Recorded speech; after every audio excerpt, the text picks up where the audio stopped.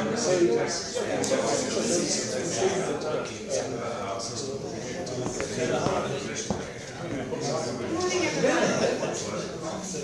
it's like vinyl again, it's the same sort of crisis. Breakfast, which is entitled Migrating to Thema, Making the Most of the Global Marketplace. Thank you all for coming. I'd like to take this opportunity to say a massive thank you to our sponsors, Virtue Sales, for making this event possible. Virtue Sales are represented here today by Andrew Henty, who we'll be speaking to a little bit later. I'd also like to say a massive thank you to our two fantastic speakers, Howard Nielsen, sorry, those from Nielsen. You haven't become part of the and Azar Hussain from Favour and Favour. So he hasn't had to come too very far today. And before we start the BIC Breakfast off, it'd be very nice if everyone could introduce themselves to the rest of the group. So having already introduced our sponsoring speakers, don't feel that you have to, but you're very welcome to.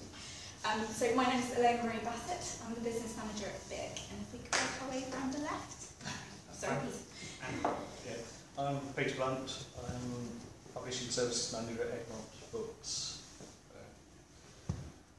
With everything you expect publishing services to do. I'm Katrina from Egmont as well, Publishing Services. I'm Thema from Scholastic and London Production and Distribution. Steve Wilson, Scholastic as well, IT production. Tom Barneville, IT, Bloomsbury. Laura Murray, IT Systems, Bloomsbury. Elle Jones, Pam McMillan, Metadata Executive. Hi, I'm Andrew Down, I'm Business Systems Manager at Pam McMillan. I'm Sue Neary, I work at Sage Publishing as a marketing exec, but doing a lot of data payments as well. Hey, I'm Rachel Chandler from Sage Publications. IT Working Back. I'm Gareth Lowe, I'm the Publishing Programme Manager at DK. As I was saying, Head of Data at Thema. I'm Susan Scott, I'm from the London School of Economics, where we're doing a project about metadata in digital publishing. I'm Neil Wilson, I'm Head of Collection Metadata at the British Library. So we take a lot of metadata in and we pump a lot of metadata out, and we take a lot of books. Howard Nielsen. Not Howard Nielsen. Please wait. So, what is a BIC Breakfast? BIC Breakfast are very small, informal gatherings to discuss a particular topic or a particular issue within the book supply chain. They're set up purely for the purpose for you to find out as much as possible about that particular topic. So please do ask any questions that you have along the way. And if they're not too burning, then do save them up because there is a Q&A session at the end. But I think I'm right in saying our speakers are fairly happy to be interrupted mid-conversation. So now just a little bit about BIC. BIC stands for Book Industry Communication. We are the book supply chain organisation, and we're charged with ensuring that the supply chain runs as smoothly as possible through the use of best practice and the application of industry-approved standards. We have a number of committees, 5 in total, as you can see from the slide in front of you, all of which help us to do the work that we carry out within the supply chain, and all of which have a number of volunteers from all of the organisations that most of you work with. We obviously hold a number of events, one of which you're currently at. So BIC Breakfasts are a monthly thing.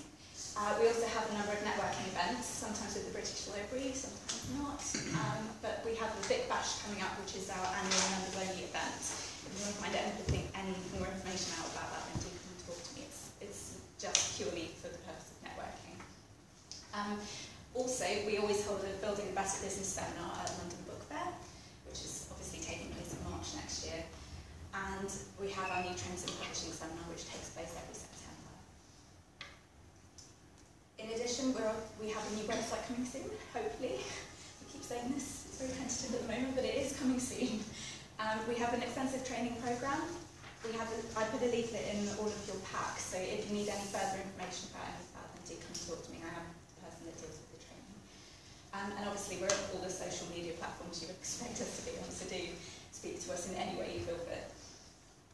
I will now pass you over to Andrew to introduce Virtue Sales. What's your name? Wherever you are. Right. Hello, I'm Andrew Henty from Virtue Sales Publishing Solutions. I'm not going to go on because I think I'm preaching to quite a few of the converted here. About Virtue Sales, we've been around since year 2000, 16 years now. working with publishers, UK, US, Europe and Australia, 63 staff, so mixture of publishing professionals, software developers.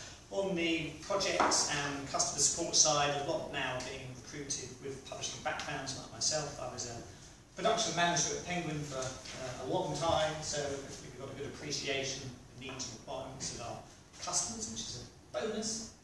These are a few of the customers we've got. You see, we're all creatures great and small, big trade to not so big university presses, so just about everything on that scale. And we provide the publishing software management systems that drive everything from acquisition right through to publication, and core modules being bibliographic and editorial, production, contracts, rights, royalty, and digital asset management. Just other bits and pieces, all the way from right at the start with the idea through to publication at the end, whatever the end is now. It could be royalty statements, ebook distribution, auto-replenishment routines, post-mortems, looking at sales files, ingesting and doing post-mortems. We take our metadata very seriously, of course, and it's great having one system, one version of the truth at the heart of your business, and through that system you can produce rich and, most importantly, accurate metadata, which can be pushed out to a whole range of areas for Onyx management, Onyx 2 and 3, websites, social media, digital packaging, ebook files, and asset distribution, so it covers spreads, whatever, and we have marketing output as well, so AIs can be created on the fly. It's also a catalogue production. Why publishers choose Biblio? Well, we'll continue evolving. We've always sort of future-proofed. Every 6 to 8 weeks there's a new release, so you can be sure you're getting the newest software developments and including industry standards. It's a modular system, as we're saying. It's got those 6 core modules, but you can implement just one and pay for just one, or we can have the whole range. I know Pete's got the one at the moment, you're very keen, I know, Pete. Very user-friendly. Speak as a former customer at Penguin, so you can trust me. And templates and wizards ensure easy data entry, intelligent validation to enforce your business rules, and there's online support, and you can even pick up the phone and talk to a person. And we also do webinars and user forums, so we're very approachable, particularly with that publishing knowledge from the people who are actually working there. And complying with industry standards, which is why we're here today. We love industry standards, and we were one of the first adopters, I think, of Thema. The Thema can I call it the Thema revolution? Yeah, go on. Thema revolution. Started a couple of years ago, I think, Howard. And we enabled that with our close links with editor and BIC and so on, and also with our customers. And we add new versions as and when they're released. We talked about future-proofing the system. So the next release, our platinum release, Thema 1.2 will be made available to all the customers who do have Thema in their systems. We do one-off and ongoing mapping routines to help implementation, so you can populate historical titles with relevant Thema codes, and there's bespoke developments to update websites, so driving websites with category feeds through the Thema code supplied, and happy to spread the word and encourage use, like we're doing today, hopefully, by sponsoring today's event, which Howard and Azar give very informative talks, I'm sure. So if you want any information about it, come and talk to me afterwards, and I'll pass over, thank you, to Howard.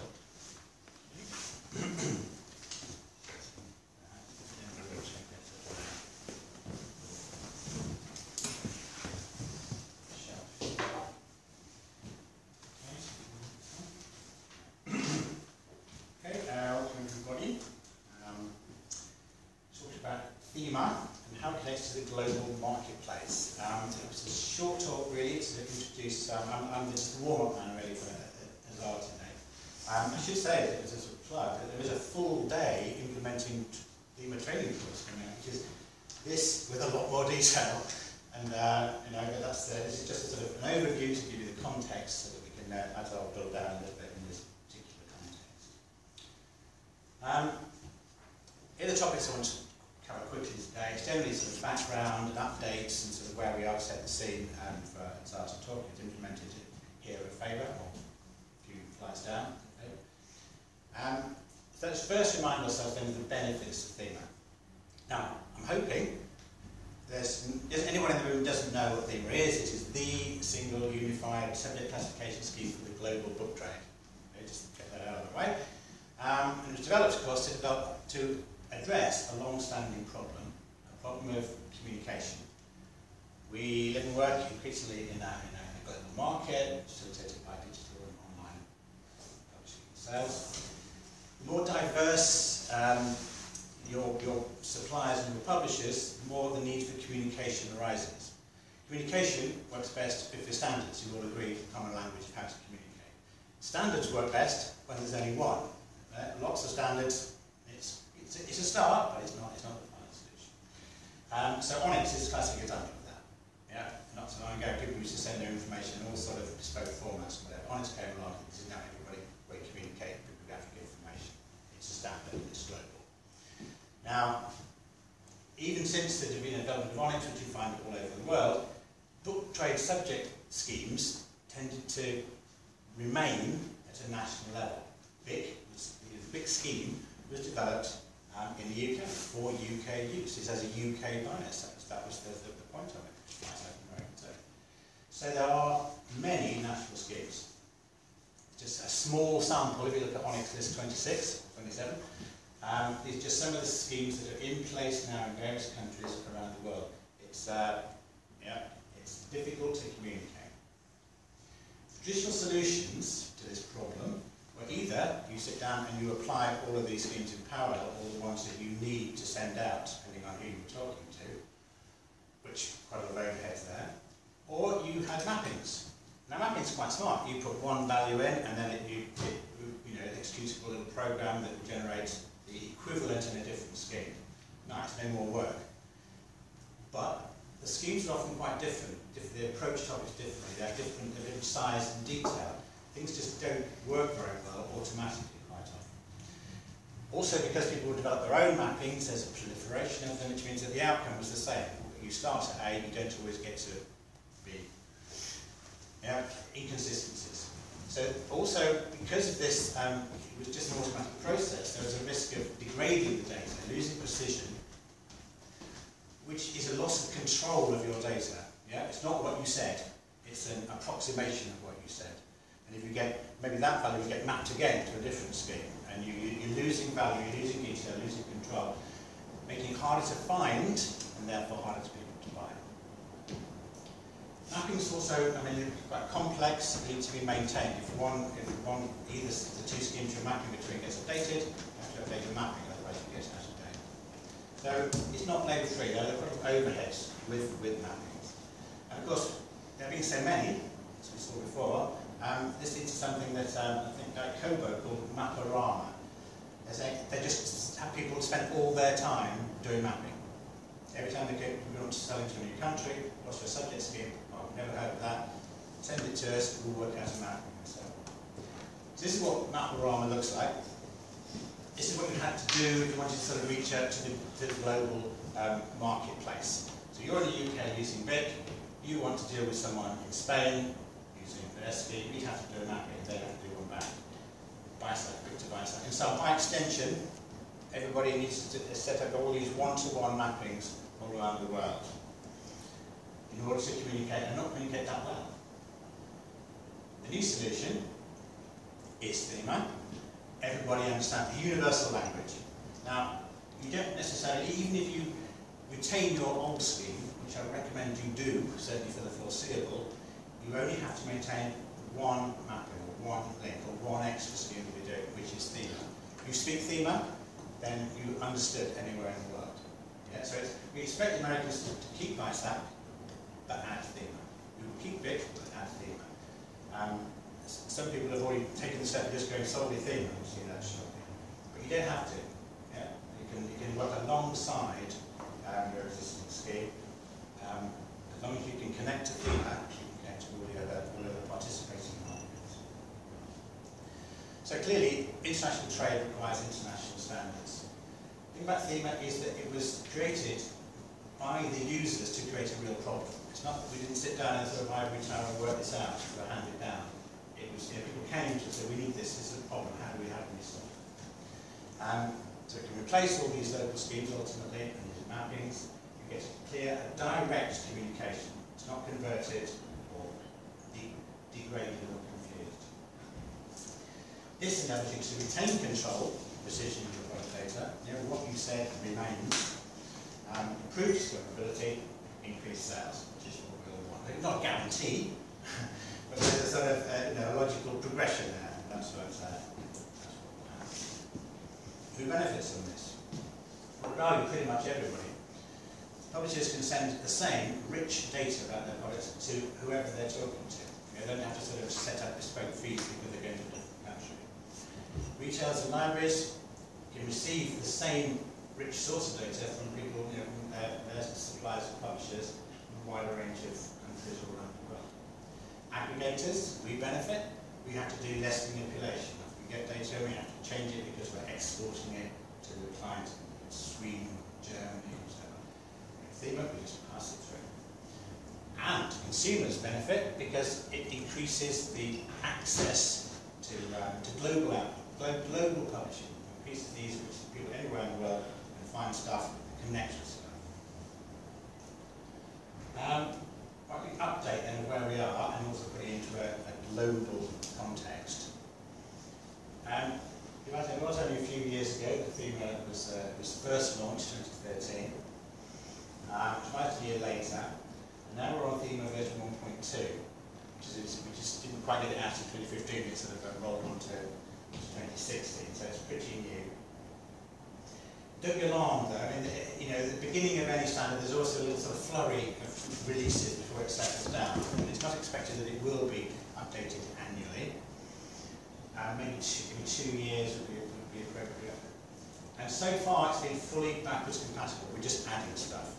So everything in Thema 1.1 is valid in Thema 1.2. We haven't had to relocate or deprecate or do anything like that, we're just adding stuff. Typically because new countries are coming in, saying this is great, but we haven't got a code for this, which is important in my market. You'd be surprised how many codes for skiing they need in Norway. Quite a lot. So what we did in Thema 1.2, added some new subject categories, and some qualifiers, talk about the structure a little bit later. And some new national extensions. And since 1.2, we've finally agreed the Chinese geographical national extensions. That was after a prolonged period of delicate negotiations about where things should sit, all the regions, autonomous regions and provinces and so on had to be arranged in a certain way. It took some convincing that we've got that agreed now. So yes, Thema is about to be a national standard in China. This thing about national extensions, just to explain it, Thema is based on the BIC classification scheme. If you look at it, it looks like BIC. And it does look like BIC because it is, you could almost say it's BIC 3. Yeah, it's based on BIC, it's a development. So it's got the subject categories, as BIC users you should be familiar with, plus the qualifiers. It's a history whereof qualifier China. It's a phrase book which language qualifier Spanish. And you put the two things together, that basic subject and qualifier combination is carried over because we think it's a really useful and powerful structure. The clever bit, the only clever bit we had to do to make BIC a UK standard into Thema a world standard was to add this concept of the national extensions, which are sort of embedded within the qualifiers, and it means that the national group can drill down to as much detail as they want.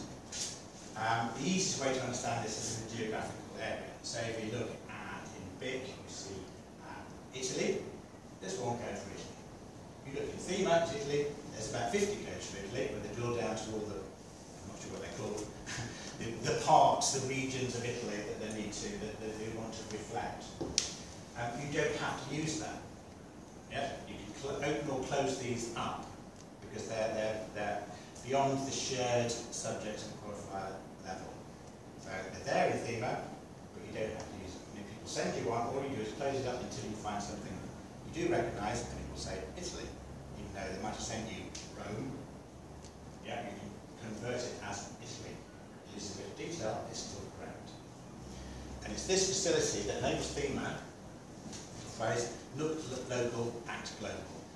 So anyone in a Thema country look at it and think, wow, this is a really good scheme for my publishing, for my country. You've got all this detail, I've never seen it in a subject scheme before. But you don't have to use that. For exporting it, you can round these things up to country level or so on. And that's the only little, clever addition we have to make Thema acceptable. Compared with BIC, the big message is, BIC is for the UK Thema, it's international in scope. Some of the advantages is that many more fiction genres, a much richer fiction section. We drew on BIC quite a lot from that, we have some really good case. Because we're updating, we can cover new trends quickly and agile in our way. Adult colouring books, who knew? Not in BIC, is in Thema. A massively extended graphic novel and manga section, because we had input from the US and France, particularly where these are well-established areas, and this is where it's got to be. Input children's and teenage, again from BIC quite a lot. Updated science and technology, because science and technology is changing and developing. There's a massive range of art and music styles. BIC has a few subject headings we did in Thema, just pull them out into qualifiers where there's a an extensible list and then limit, and have to squeeze them into the scheme. There's a massive list of artistic and creative styles. Thema offers a greater use of what Graham Bell tells me is called post-coordination, which is where it's not just the one thing, it's the combination of the two. You build up a picture by combining all of the facets of the scheme that you apply. BIC, for example, would say, well, fiction is fiction, and you can't use anything else with it. Thing says, no. Great, we can describe fiction, yes, it's fiction, but then if it's about a particular topic, add that other topic in. If it's set in a particular place, add that geographical setting. If it's set in a particular time, add that too. Because people understand that fiction is fiction, but they also, it's related to the world. If you're going on holiday to Italy, you might not, as well as your travel guide and your phrase book, you might want a novel that's set in Italy. Why not? Thema enables you to discover that, to say that for people to discover. And again, very importantly, BIC is frozen.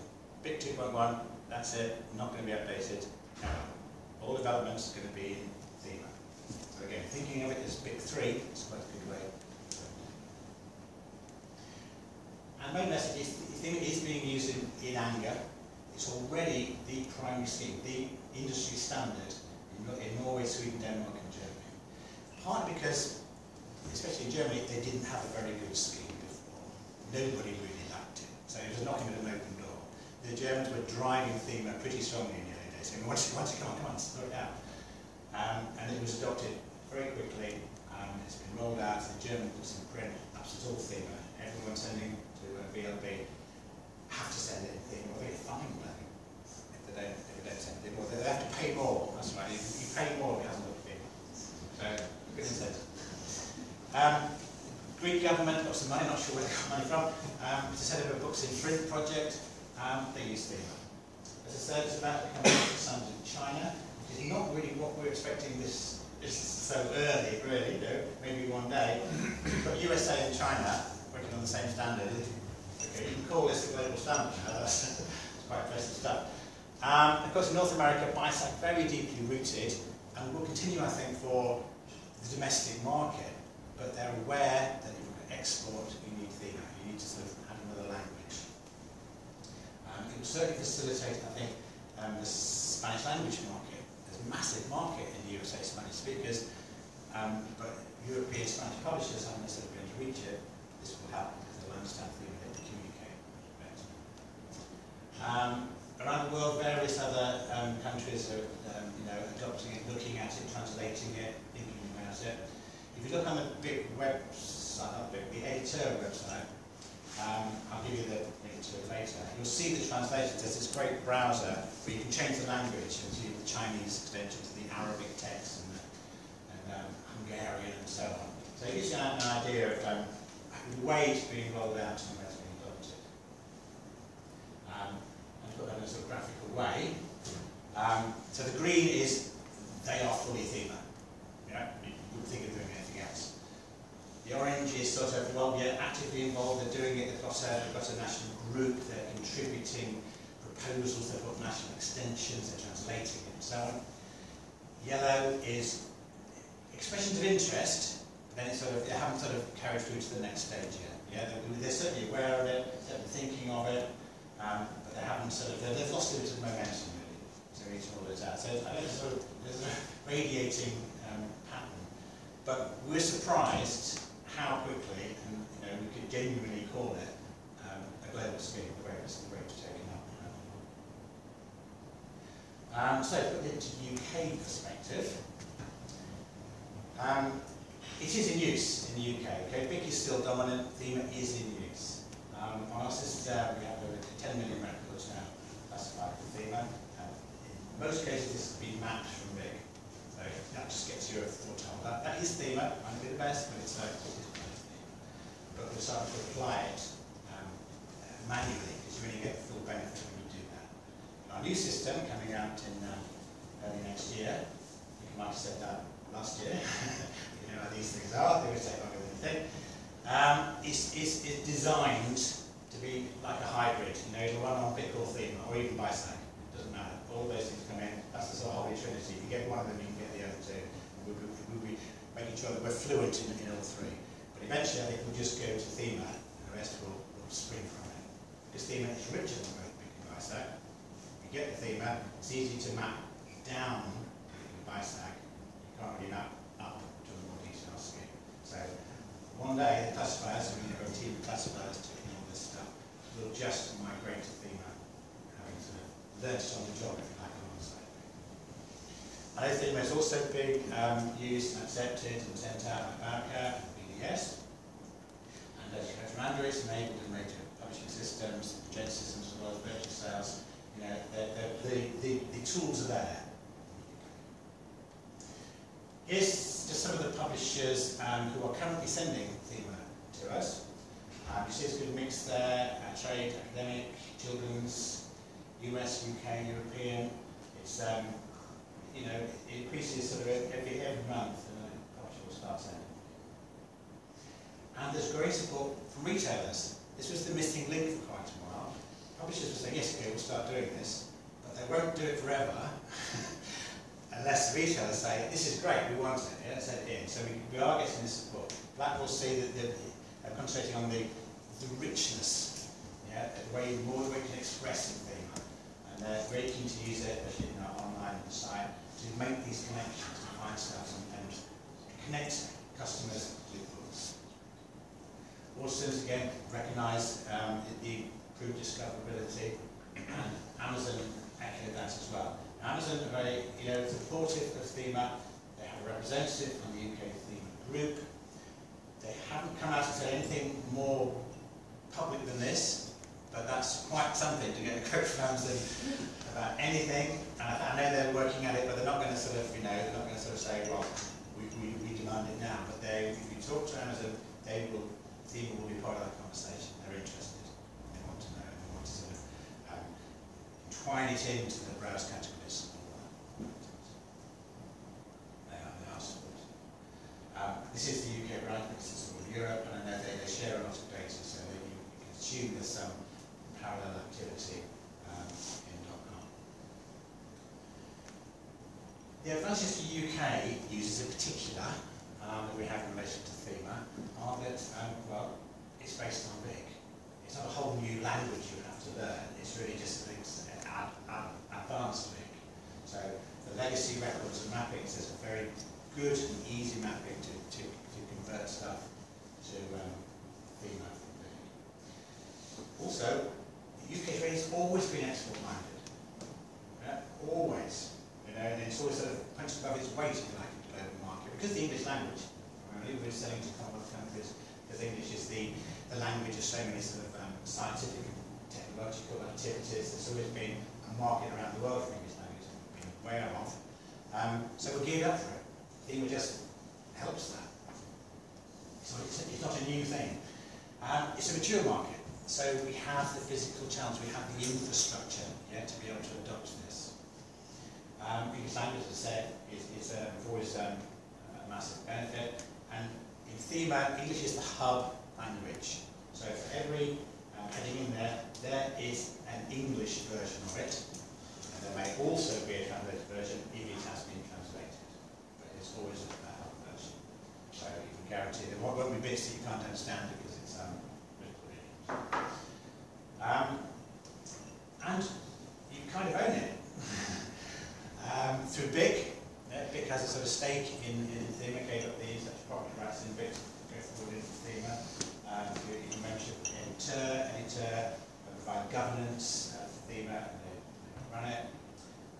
There's a UK Thema group, which I'm the chair, which feeds into the Thema International Steering Committee, that's what this is.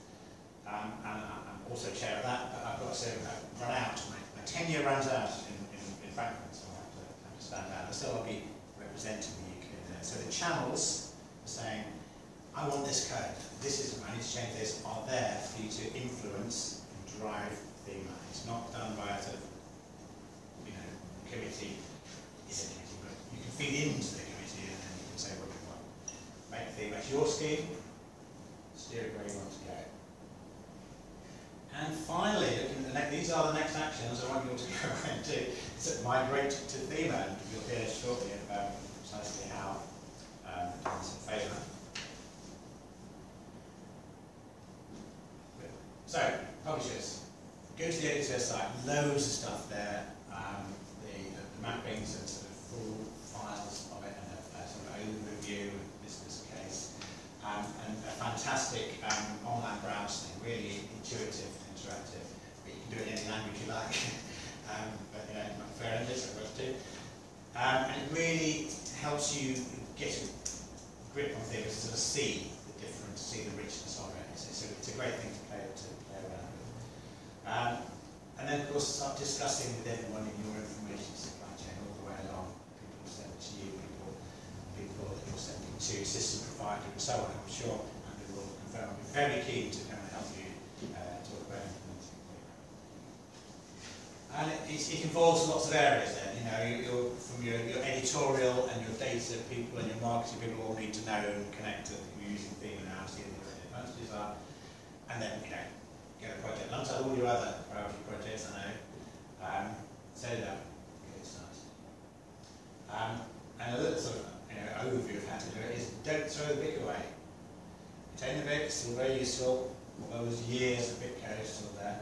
But you can use them as the basis of conversion. You find a mapping on the editor site. And BIC is the easiest way to get to Thema, as I said. Start to assign and transmit alongside BIC for new titles. So I'm not expecting you to go and reclassify your entire backlist. Just start with the new titles, put the richness there. You won't get the true value of Thema just by mapping from BIC. It will only be as good as BIC was. You need to sort of sit and individually say, right, wow, I can say all these extra things around there to see the difference. Full day course has examples of how, that's what it says, BIC, this and thing. So you really introduce to the richness. Retailers, well again, you've seen that there is certain major retailers with some interest. You need to get involved if you're not already. And in a way you have the most to gain, especially if you're trying to sell to different countries and get stuff in from different countries, is that the Maparama thing goes away with Thema. It's easy to get the information out. You've got this rich data you can use, especially online. But as I said before, publishers have taken the burden of this so far and they're starting to send it out. If it's not being pulled in and accepted or demanded, they're not going to do it forever. So that's the momentum is still going, but it now needs the retailers to kick in and say, yeah, let's increase this momentum, push-pull, and it will really take over there. So, summarise key points is that, especially if you want to trade internationally, you need Thema. Thema is live. You can use it, do it. You can get in your system, you can find it there, and you can start using it, sending it out. And I do genuinely believe the UK book trade is uniquely placed to explore the benefits of this export-minded approach, and also the fact that it's starting from big. Yeah? No one else is better placed than the UK to get benefits. Oh yeah, and begin begin. We're going to read the Thema now, as it says my little link, because I will tell you how he managed it, so you'll have the benefit of his experiences and help you along your way. Okay, I'll hand over to one more.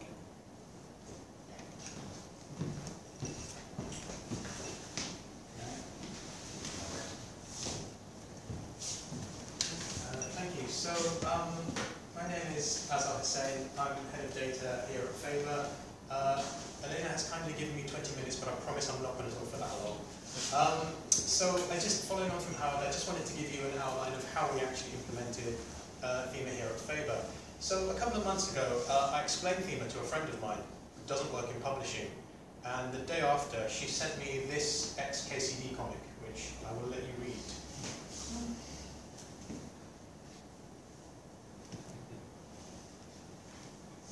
So, quite possibly, I didn't explain Thema very well.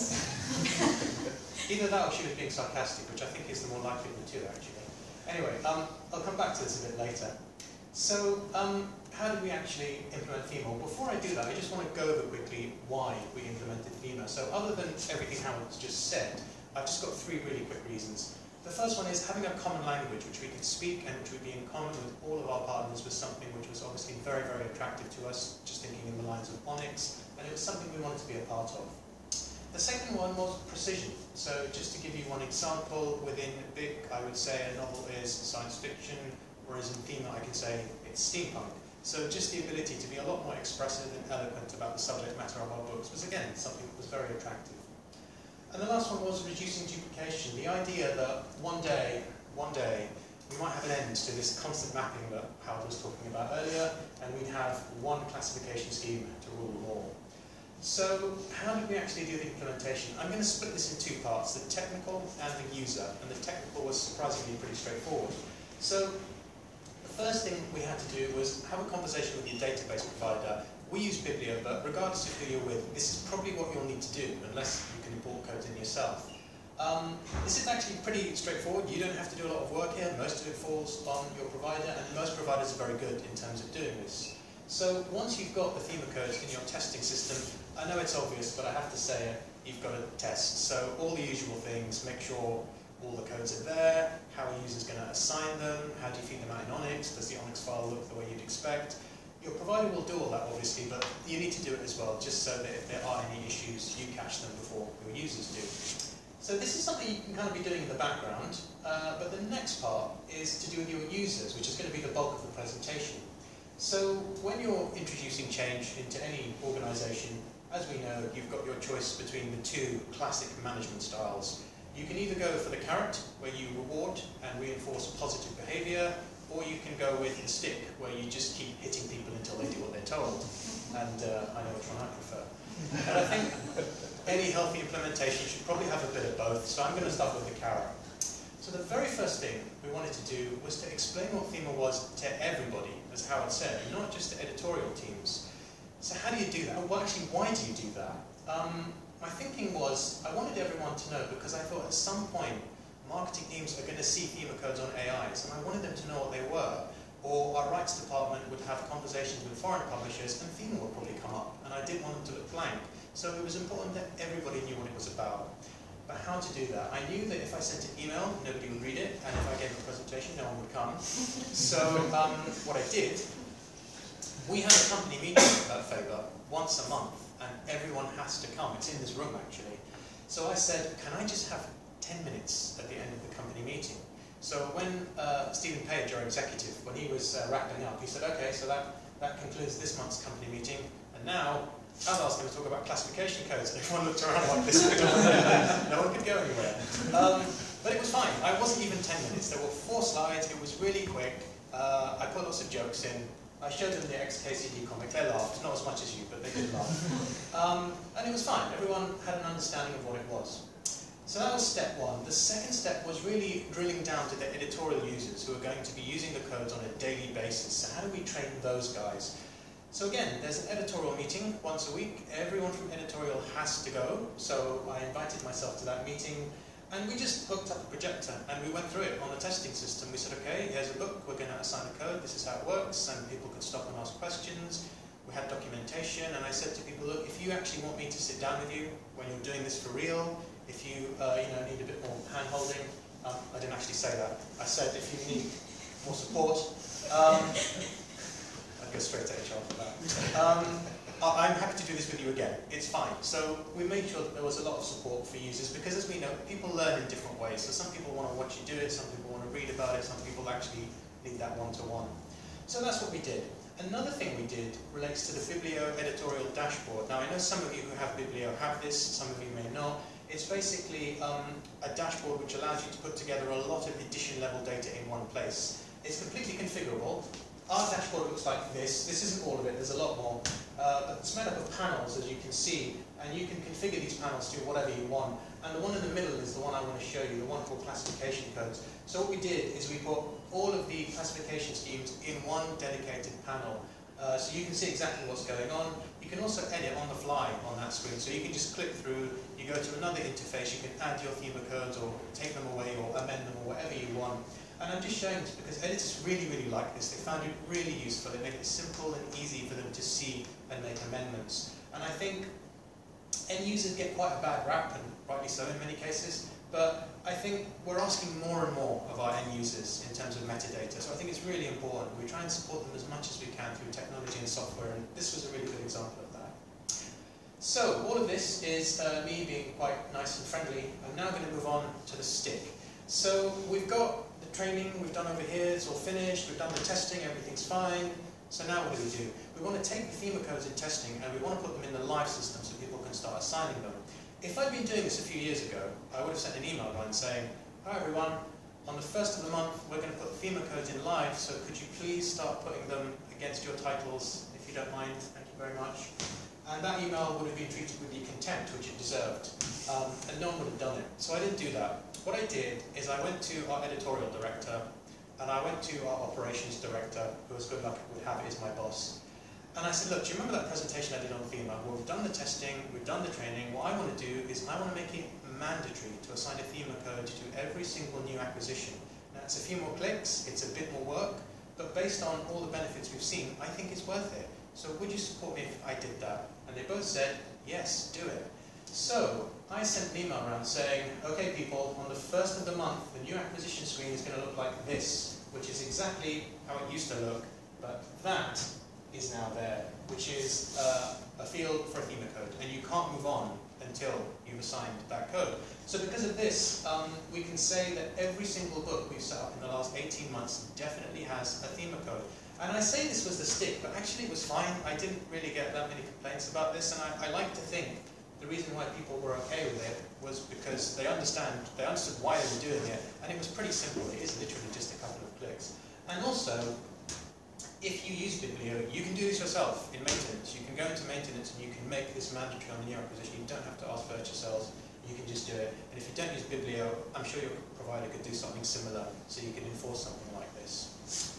So, I'm just going to round off with just a few loose ends. The first thing, Onyx recipients. I kind of glossed over this before. So when we were testing, we did send Onyx files to our recipients with Thema codes. And if I'm honest, we got a kind of a muted response. I didn't hear that much back in terms of people saying, yeah, we're going to take these codes and use them. And some people have said to me, well, what's the point of doing all this? If you don't know what your recipients are doing with the codes, why should I bother doing all this when I don't know what's going to happen? And I can understand that, but I would actually argue that from a recipient's point of view, there's no point them gearing up to take Thema codes if publishers aren't going to send them. So if we're saying, well, we're not going to bother because no one's doing anything downstream, and recipients are saying, well, no publishers are signing it, so why should we care? We end up with what I like to call a Mexican metadata standoff. I mean, you know, someone's got to back up. So I just think, between the two of us, I actually think the publishers, the onus is on us because we own the metadata, we create it, we push it downstream. I think really the initiative should be taken by us and we should make the first step. The second point is backlists. So everything that has been set up in the last 18 months has a Thema code, which is great, but what about everything before? So Faber has a very big backlist just because of what we publish. You can use mappings, as Howard mentioned, to create your Thema codes, but we didn't do that, so I feel massively vindicated that Howard said that's not the right way to do it, or it's not the best way to do it.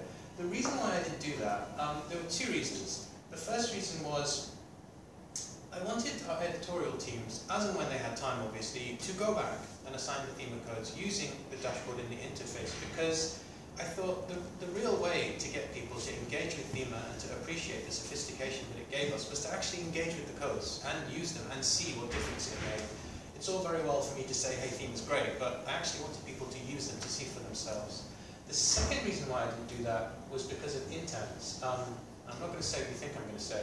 So we have a lot of interns coming through the door at Faber, through publishing MAs and other places, and I don't talk to them very much, or to be more accurate, they don't talk to me very much. I literally see them for an initial session on Biblio, and then I never talk to them again for the next 2 months. And I've always thought that was kind of crazy, because they spend time in editorial and marketing and rights and design and production, and they don't spend any time learning about metadata. And the whole point of the internship is surely to understand how the business functions. So Thema was a really good way of trying to challenge that, because what I did is I went to the editorial director and said, can I just have half a day of the intern's time? And I explained what Thema was, and I gave them 50 titles, and I said, these are your titles, go and assign them, Thema codes. So they would read the copy and look at the BIC codes and the keywords, and they would make their decisions, and then we'd sit down and we'd review it. And it wasn't a question if that's the wrong code, but we just discussed, okay, on what basis did you choose this over that? And I think often the interns found this quite refreshing, because a lot of the tasks they were given were often quite repetitive or mechanical, whereas classification, as we know, it's really subjective. You've really got to think about what you're doing and why you're doing it. So it often led to a really interesting conversation where the intern would end up saying, okay, so if you do this like this, what would you do in that scenario? How do you do this? How do you get this to that person over there? And it was a really good way, I found, of just engaging the intern and making them understand a bit more about the role of metadata. And I'm digressing slightly here, but I think it's a point worth making, because I don't know about you, but when I was at school, I didn't think, when I grow up, I want to manage metadata for a living. So I just think it's crazy that we've got this stream of very intelligent young men and women coming through the door, and they bypass us completely. I thought Thema was a really good way of just trying to correct that.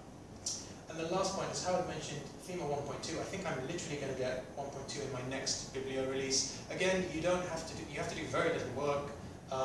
It's completely backwards compatible. None of the codes are deprecated. They don't fork.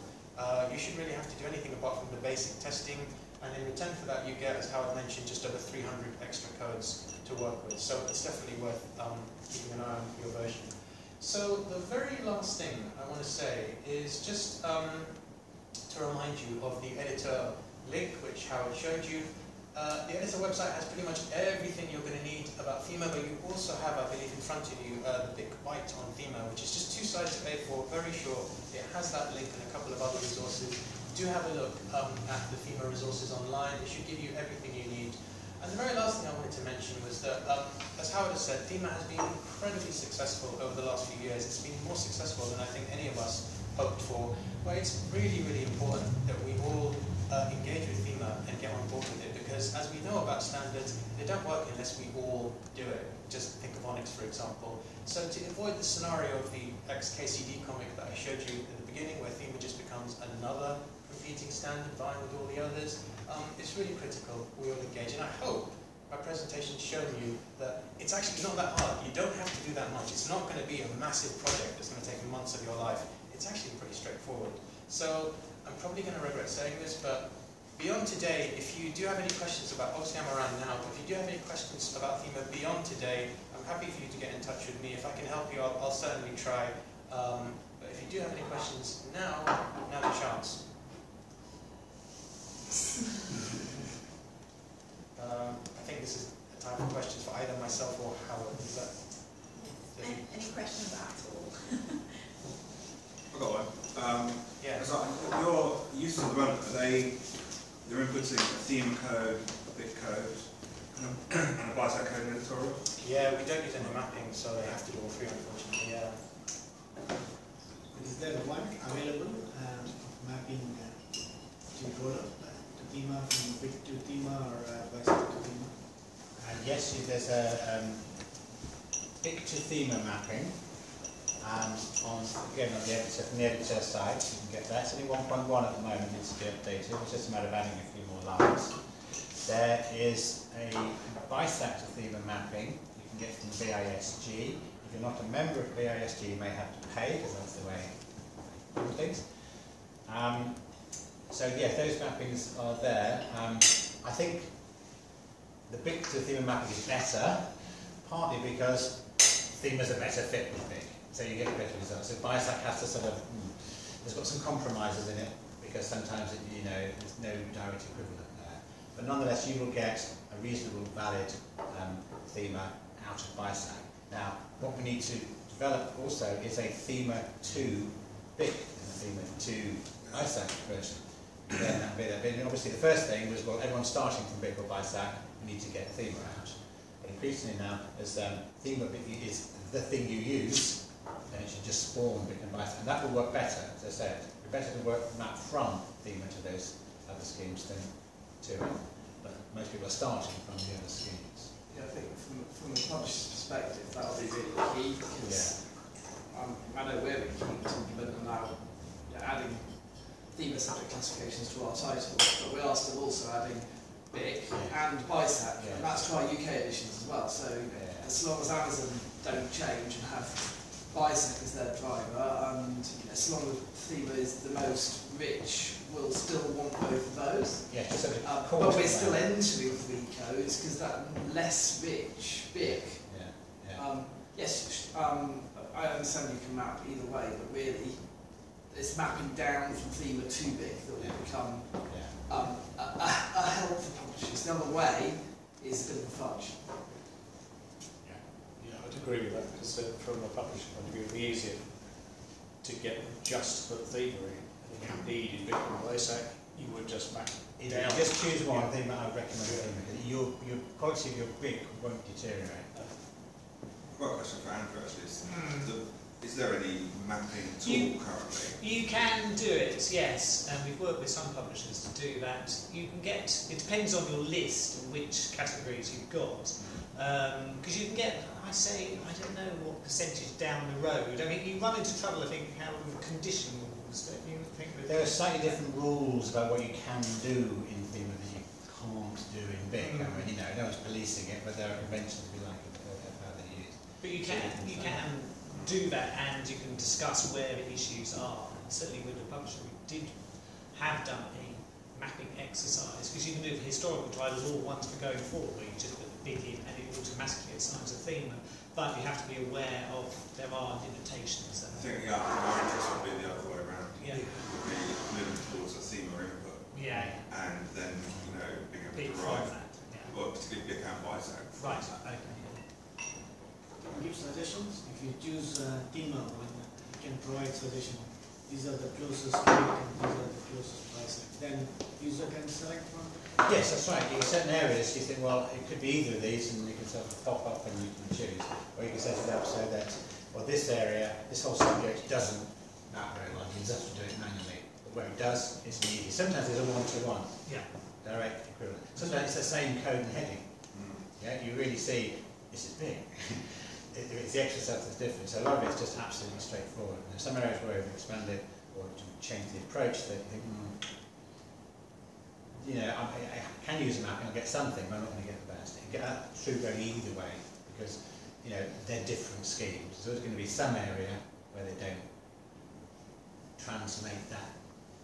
And you can do one report and see your titles and the current BIC mappings, then you can work out which ones you're going to, from the percentage of titles where you're going to have issues. And also, where do you want to put the effort in? If you could use some mapping for the backlist, but you've got some strong backlist titles you want to pay people's attention to, you know what they are, ping those out and get some manual attention on those. How it seems that the list of publishers you showed who are currently sending themes to Nielsen is smaller than the publishers, I believe, are actually adding the Thema code to their titles at the moment.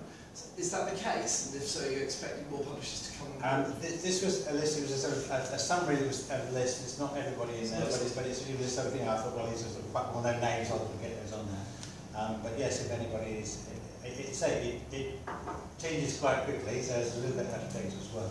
But yes, if you're adding Thema, send them to us, we can tell you so. One thing that strikes me, I do a lot of classification for travel books. This is quite a specific question, so I apologise to anybody who doesn't use geographical qualifiers. There's a couple of areas where geographical qualifiers could potentially be improved with Thema. One of those is that as Thema is getting more nations coming on board and more national qualification and categorisation schemes, those countries are becoming very rich. But there are whole other parts of the world which don't have that same richness. And I'm wondering if there's a plan, even 2020 in place, to kind of populate the world with that level of rich metadata you currently see for countries like the UK. And the second related question to that is about geographical qualifiers and languages. I understand we use an English language version of Thema, and I understand there are other language versions available, but the English language version is based around the anglicised place names. So of course if I type in the code for an Italian city using an Italian spelling, I will find it because the code is transferable between languages. But would there be any way of creating a hybridised language version for geographical qualifiers, so if I enter Milano rather than Milan, it recognises that and pulls through the same code? I would have thought so. It sounds like one for Graham Bell, doesn't it? He's who runs that sets up that search tool. And I think to some extent, I'll have to have a go and see what happens there, what the options are, where there is a difference. It's pretty good because you can search on like scope notes and things like that, not just the heading. So it's pretty powerful search.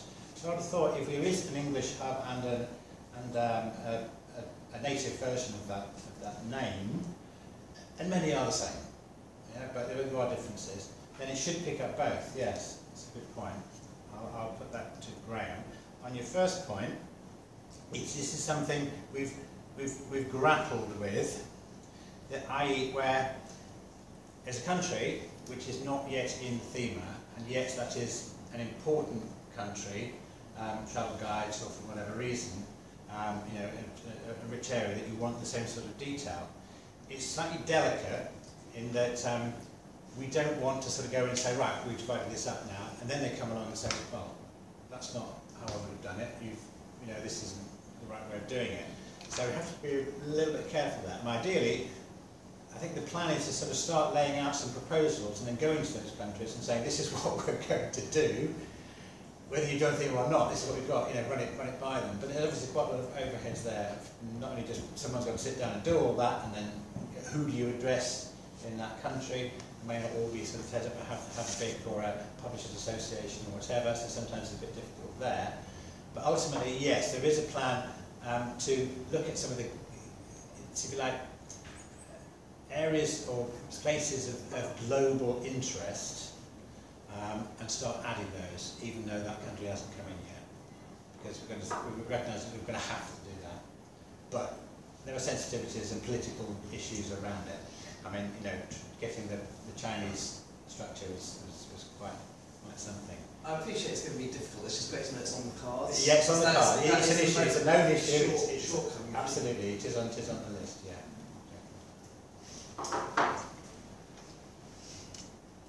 Any other questions?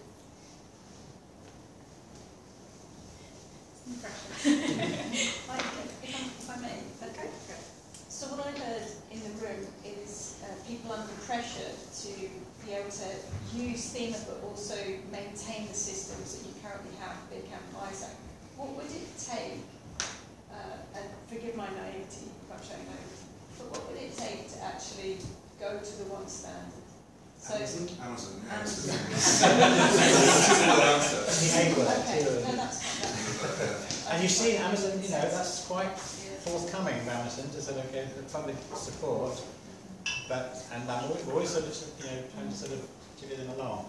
But that is something they are aware of it, they see it, they like it. But someone said that the MyStack is embedded in their system, and lots of other things that it's an incredibly complex web of categories that they use. They have to put Thema in that. I think they're trying to roll out some sort of Europe-wide classification tree, and it's UK were sort of running that rather than .com. And I think, well, Thema is a good place to start for this. It's there. It's got that European coverage in there. So I think that's the way they're going to start using it in. So they're working on it behind the scenes, but they don't want to sort of pull out new rugs or make any changes or scare the horses right now, but they're on the case. Can I expand on Amazon a little bit? Amazon and automatic down mapping to the nation's existing classification system. Because until the nation's bookstores, independent bookstores, all move to Thema, you need a way of getting that information out to them as well, because they are important as well as Amazon, but predominantly Amazon. Thank you. It's not going to come in overnight, basically. I think whatever happens, if Amazon start to ask for it, it's going to happen quicker. I think that's the main message, isn't it? Any other questions? I'm not interrupting anyone. No? Okay, well thank you all so very much for coming. I hope you've enjoyed it and I hope you feel like you've learned a lot from this session. Just to say, all of the information that I gave you at the beginning of this BIC Breakfast is all in our monthly What's Happening email. So if you don't receive that currently, then do let me know and I can add you to the mailing list. No pressure. But yes, thank you all so much and I hope you get back to your offices. Cheers.